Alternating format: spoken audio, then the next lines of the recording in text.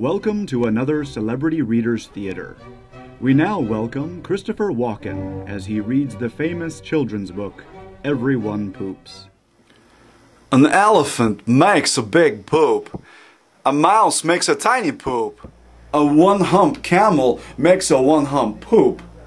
A two-hump camel makes a two-hump poop. Only kidding, children. Fish poop, and so do birds, and bugs do too.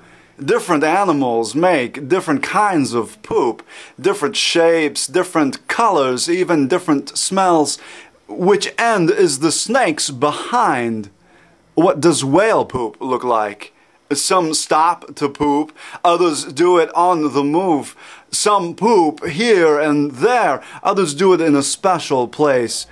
I'm sorry, children. I promised myself I wasn't going to do this. But this is a very emotional book for me. It reminds me of my Uncle Reuben. He loved to eat sandwiches.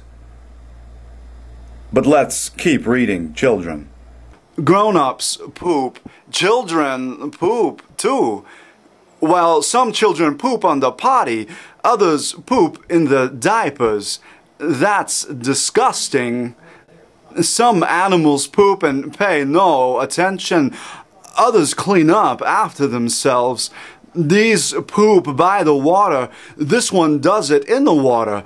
He wipes himself with paper, then flushes it down. All living things eat, so everyone poops. This has been another Celebrity Readers Theater.